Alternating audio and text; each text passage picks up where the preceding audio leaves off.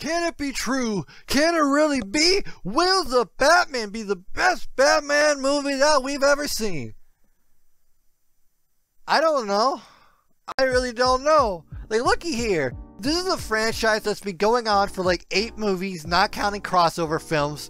People despised the last Batman before he even showed up. And some people loved him, and others still hate him. This is a hard thing to do, you know, being instantly loved. But here comes the Batman, like he thinks he's the man leading this crowded hype train. And people are legitimately saying that's going to be the best, like there's no doubt about it. Not like, oh, I'm so excited. This is full on. It's going to be the best, okay? And that's like pretty interesting. And we're all friends here, right? We can be honest with each other. Well, I could actually see why people are acting like it's the best. You saw I was going to say something different, didn't you? But, you know, read the title. I tricked you, yeah, huh? It only has trailers, but the Batman is super impressive so far. But what makes the Batman seem so promising? My name is Josh, and I hope that you hit the like button and subscribe and stuff if you like today's content with that notification bell thingy. Look for friends and I'll help a friend out, right? The aesthetic! Alright, so she, he's, and theys. Gotham City is about as normal as cotton candy with nails in it. And any psychologist that thinks Bruce Wayne is sane needs to have their license taken away as soon as possible. It's for the sake of public safety.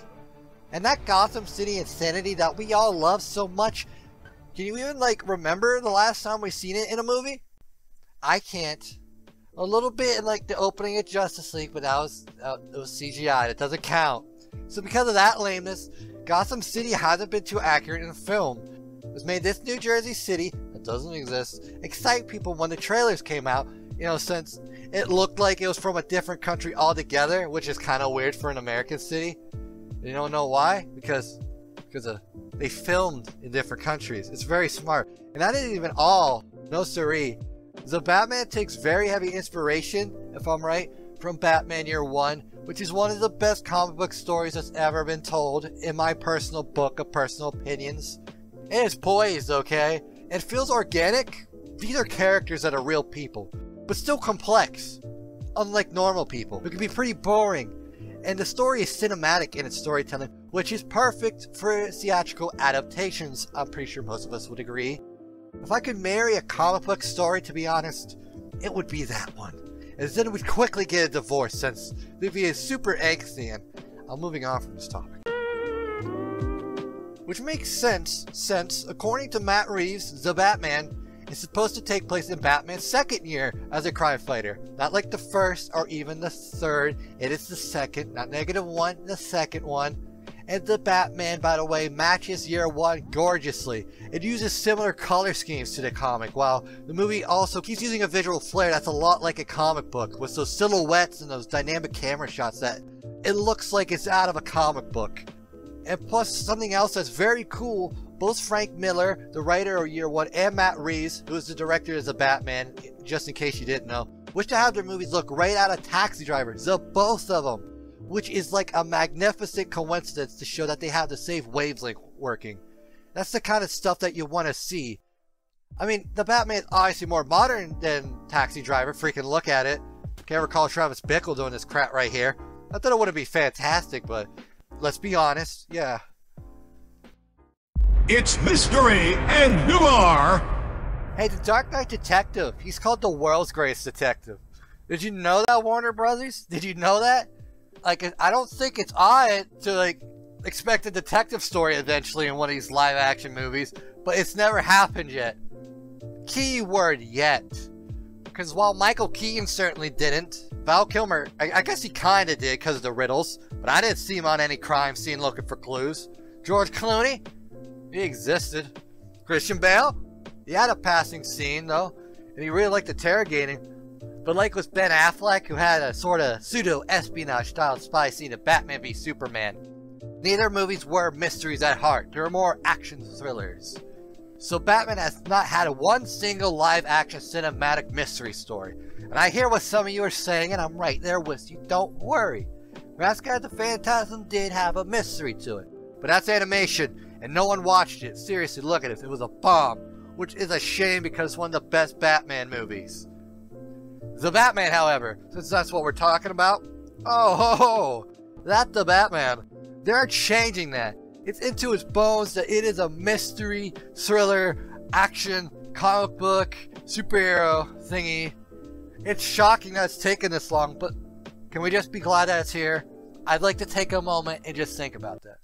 Okay, the moment's over. And every time I watch those trailers, good gosh, every time, it reeks of noir. As in the Batman. I feel like that's obvious, but I don't know. I love it a lot anyways. It's just like the comics, which is what you'll want with an adaptation, I feel like most of the time. I feel like if you're loyal to something more often than not, I don't like anything, it could be anything, it could be an anime, manga, cartoon, whatever. You want to see that experience that you get with the source material out there in live action. If you even want it in live action. A lot of people don't want that, but I'm just saying if. I kind of got rambly there, but basically, the Batman is finally getting a mystery out there, just like the comics that it originates from. And that is fantastic.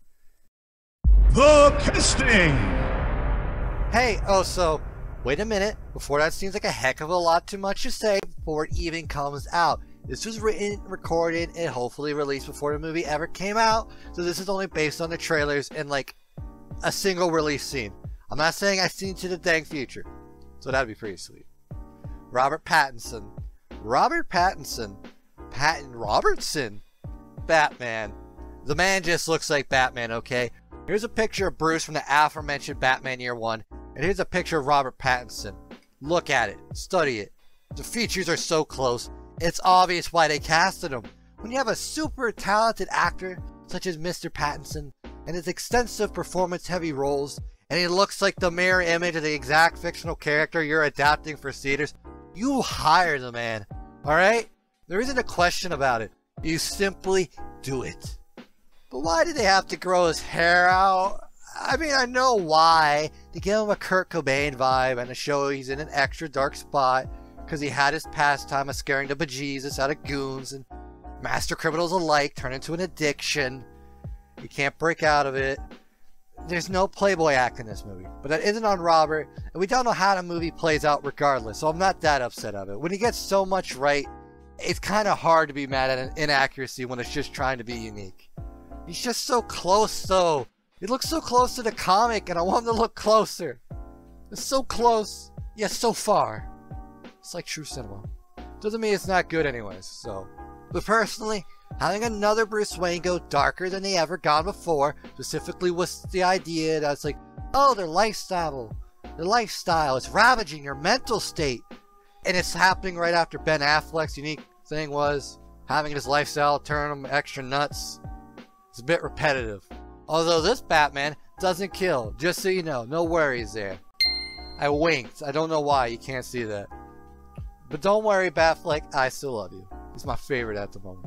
Even in the costume, look at him. Robert Pattinson looks astonishing, with his jawline doing all the work it needs. The costume, by the way, I love it. It's like the MCU before it, where they take the suit as it is, but just make it more practical, like it's a real suit, but it still looks like it. It's got the belt, but it just looks like a real suit. Except for this Captain America costume. I like it, I actually do, but I'm not gonna lie, it looks kinda weird.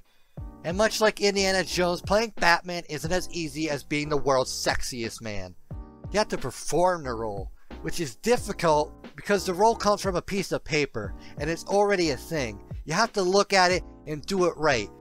And it's not like Sherlock Holmes where you have to imagine it all in your head anyway. Comic books have panels where you go moment to moment, so you can get the illusion of movement. And Robert Pattinson replicates that with Batman excellently. There's a deliberate, menacing, precise, and sometimes slow pace to his movements.